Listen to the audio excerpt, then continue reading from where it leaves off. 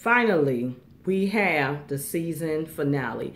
Lady Lily here, back with another video presenting Housewives of Potomac, Season 2, Episode 12, the season finale. So the episode picks back up. As you know, it was not on last week, probably due to the BET Awards and the premiere of the TV show Power.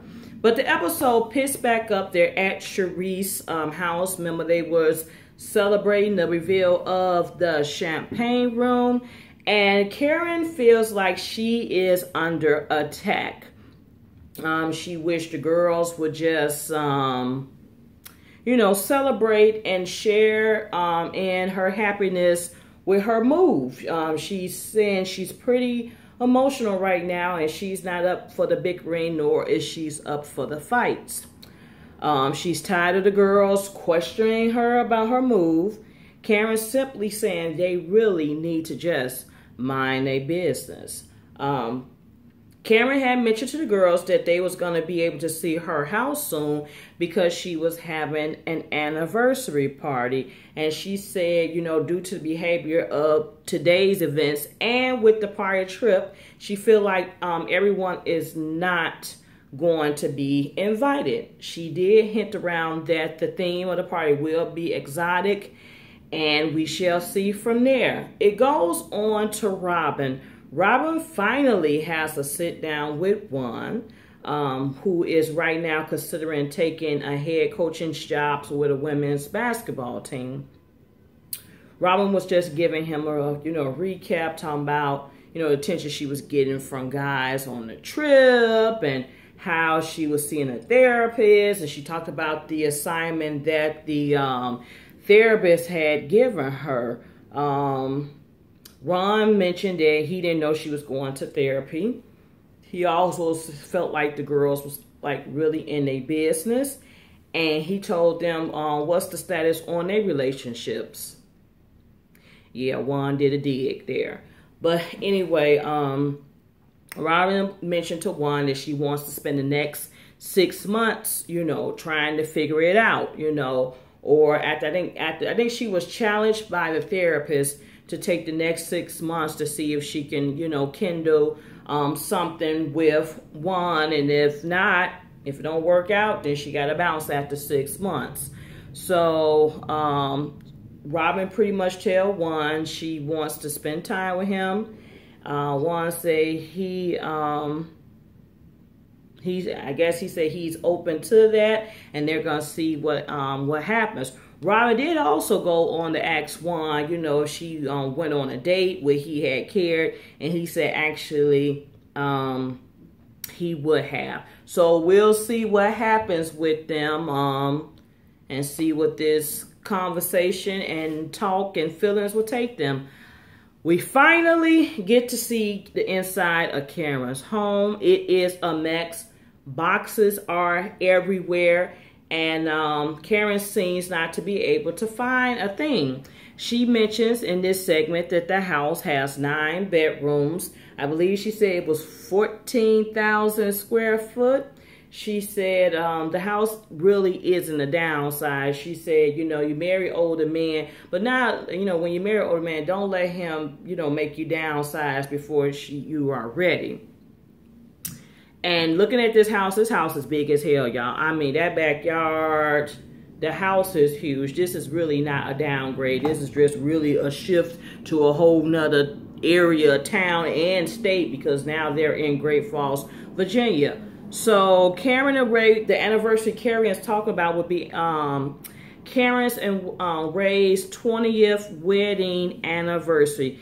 Karen is thinking about something exotic, Indian, Bollywood style, bright colors, festive. And Ray is saying, we're African American, we really should, do something African culture based. So it looks like what's going to happen, they're going to try to meet in the middle so that way they can have the best of both worlds for this celebration. From there, we see Giselle is having dinner with Kevin. So they're pretty much catching up since they haven't seen each other because apparently Kevin has been out of town. Giselle has been out of town. And this is really just the meetup for her to just say, you know what? We really should just remain friends in the friend zone. I really think Kevin wants to go ahead and take it there, but Giselle is to hold up, and this is really the confirmation to see that, you know, it's not gonna go any further, and they're just really simply gonna be what? Yep, friends. Then we go from there to Monique's house, which is worth $4.9 million. Monique invite the girls over to get the first glance of the home. Her and Chris is so laid back because they was talking how hot it was in the house, and Chris was talking about, you know, he gonna get Alabama on them and just put a box fan in the window or something like that. So the girls arrived to check out the house. Karen is adding her 2 cents, talking about her and Ray had once lived in the area, and it was a smart investment for Monique. And, you know, Monique was showing the girls around, and they was in the master bedroom. She's talking about how she's gonna, you know, it was like a wall that, you know, that the bed would go towards, and they said, oh, this would be good, you know, this stone wall be good for the headboards. And Monique was like, well, actually, I'm thinking about making that area like mirrors and putting mirrors on the ceiling so we can see each other when we get down. You know, Monique is a real freak. And, of course, Karen's over there, you know, this is just not my taste in, you know, in decor. So, anyway, Charisse has suggested that she sage her house. And if you ever watched the Housewives of DC, when what was that girl? Linda got her new house, they went around and saged the house. And what the saging does is supposed to rid out the evil spirits. It's supposed to rid out the old and bring in the new. So they was going around the house and saging the house to get rid of the bad energy. So we go to Karen. Karen is talking about the anniversary party, and it's going to be Indian and African theme mix. Then all of a sudden she just bust out and said, Ashley, yes, you're invited. What was I saying? Oh, and Ashley was like, had it look like really, bitch, you know, whatever. So they went on to say, Ashley was saying, you know, since, you know, Monique is new to the neighborhood, maybe we should crown her the Duchess of Potomac. And, you know, Chris can be the Dutch of Potomac. Meanwhile, Karen is still, hold on one second. Oh, Karen still mentioned, oh, she can be that because yet and still, I'm still the Grand Dame of Potomac. Well, bye. You not in Potomac no more. Remember, you in Great Falls. It is the day of the anniversary party, and Karen is dressed. She is channeling Bollywood, and Ray is looking like Prince of Zamunda from Coming to America. So Karen gives Ray a little anniversary gift, and it's pictures from her photo shoot that she took a few episodes back of her in a shirt and tie, and, you know, Ray's talking about how he's such a lucky guy and all that good type of stuff. So Karen and Ray are still doing their last minute touch-ups, and the guests are arriving. The girls are looking lovely they're fitting the theme. All of them pretty much go with the Bollywood Indian style setup, with the exception of Monique.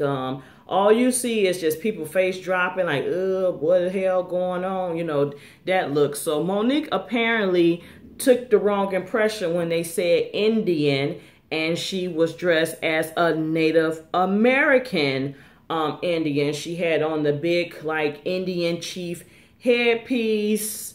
Don't know how the outfit goes with it. It was stringy and all this type of stuff. And Giselle was like, was Monique making a joke, or did she really miss the memo? And I guess Monique really referred to that, you know, when she said Indian, she thought like Indian, like chiefs and Indians. Robin was mentioned, who the hell are these people? Apparently these are not the known people of Potomac. They don't seem like the typical crowd of Potomac. And then Cherie said maybe they are the typical crowd of Great Falls. So Ray, I said Greg. Well, I'm getting Greg from, must be thinking about Greg from Power. But Ray and Karen make their grand entrance into the party. They're waving, and you know, Giselle's like, could you stop waving, just come down there and just greet your people normally. And then from there is the first performance of the night, which consists of like Bollywood dancers. They're very colorful and lively and exotic. And everybody is just saying how, you know, yes, this is true Karen fashion. You know, prior to that, Giselle was just saying where the drinks at, where the food at, what the hell is going on. But once that performance was completed, they moved them out into the outdoor area of the house. And that's where you see more entertainers. They have a henna, artist doing henna on the arms. That's where all the cocktails and the food and all that stuff is pretty much set up. So Karen is, you know, finally getting to talk to and mingle with some of her guests. She told Monique what the hell you got on, and she's saying clearly Monique has missed the damn memo on the email she sent out about the attire and the theme. So from there, we see Michael. You know, Michael came with Ashley. So Michael and Chris was up there chatting it up at the bar, and I was cracking up because Michael was like, where's the furniture? Is this a stunt to hide something or make up for something? And Chris was like, well, I hope they got a bed to lay in and do other things. So it was just like, wow. They was like, well, maybe we should go around. And who gonna go around? And Chris said, not me, hell, I'm a black man. I'm gonna get in trouble. Then Michael said, well, I'm dressed up as an Indian man. I can get in just as much trouble. So they're cute, but it was like, where the hell the furniture at? And Chris is, yeah, I hope they got a damn bed. So, yes. From there, they continue on and they move into a tent. And this when you go into the African culture. So they have African drummers and dancers, and Ray and Karen are doing, you know, African dance. And from there, they, you know, want to thank their guests and do a greeting. And the kids come up and they do a presentation to the parents. And there is a phone call recording that came in from Georgia, who is Karen's mother. As you all know, Karen's moms have dementia and she's not at her best. So it meant a lot to Karen to hear her mom's voice and send her and way well wishes. She was touched by the well wishes so much that she just started crying. Meanwhile, Ashley is apologizing to Robin from butting into her relationship and being so forceful. Robin said she has decided she's going to give the next 6 weeks, I mean, not 6 weeks, but to take the next 6 months to focus on her relationship and see if there's anything there with her and Juan. Meanwhile, Charisse is making amends. I keep touching my damn hair. So that's how you tell you ain't got hair and you ain't used to hair. You keep playing with the damn hair. This is a headpiece that I had purchased. But yeah, you know, that's how you tell you ain't got no damn hair when you keep playing with it. And you get hair and you play with it. So anyway, Charisse is trying to make amends to Karen. She was just, you know, wanting to see what was going on and just seeing the changes and all that good stuff in Karen. And just wanted to move forward. So like everybody was at a happy, peaceful place. And at the end, you know, they always do a montage of the girls to give you updates on where they're at. So first up is Charisse. And they said as of that episode, Charisse was so inspired by renovating the room to make the champagne room that she ended up renovating the whole house. She has not been in communication with Eddie and apparently has yet to receive any divorce papers. Meanwhile, Robin saying her and Juan are making time to spend with each other. She quit therapy, and I think that's and it's not clear if those rumors about Juan dating someone was true. Giselle, her and Kevin, they said her and Kevin remain friends without benefits. She currently is dating a retired basketball player that she had met in the gym. And apparently mom has the approval on this one. Oh, sorry, just getting my notes here. Monique, they said Monique and Chris had celebrated their 5th wedding anniversary in Dubai and Thailand. She is still working on perfecting the home, and technically they had not moved in yet. And then they said she installed a new shark tank within the kitchen at the new house. Ashley, according to Ashley, her and Michael relationship is still rocking. The restaurant apparently has not broken even yet, and Emu remains on the menu. Let me tell you, I googled Ashley them restaurant, and I don't know, you know, from that time when they stopped filming for the episode till like now. But then I looked up on their menu just to see like what type of stuff they said, and it seemed like they got a mixture of things. Like if you didn't want to touch anything like Australian wise, it's like you can come in there and do it. They do have like classic hamburgers with fries, and they got like, you know, regular salad. So it's not like you go there and get salad with kangaroo balls or something in it. But I looked it up, so you could, if you want to get some of the Australian stuff, you can. But if you didn't, if you want to stick to more traditional stuff, like they do got chicken wings. You could drink a pop and not kangaroo piss pop or whatever. But it seemed like, you know, they had some Australian side desserts, but then they had stuff like apple pie and cherry pie and regular cake. So looking at the menu, you could come in there and get a mixture of things, or just not touch the Australian part at all and just be Americanized. The prices, I looked at the prices, they really wasn't like dirt ass expensive. It was very affordable, by the way. So yeah, so like I said, it might have been a turnaround time from when this show stopped airing to now, because I did go online like the other day just to see, you know, what their menu was looking like. So it might have made changes since filming. For Karen, in her montage, it said her and Ray is enjoying the next chapter of their life.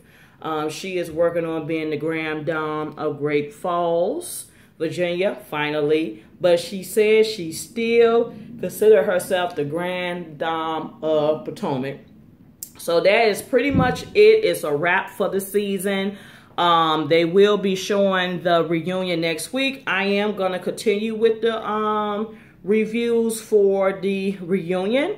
So yeah, we'll see. I don't know if that's going to be 1 or 2 episodes. I'm assuming it may be delayed next week. It might not come to Monday. I'll try Sunday just because I'm going to be traveling a bit. So I don't know how it's going to work with my, you know, departure and arrival back and the timing. So if it don't come out next Sunday night, trust that it will come on Monday the latest. But that is it. That is all. Like, comment, subscribe. Have a good evening. Peace.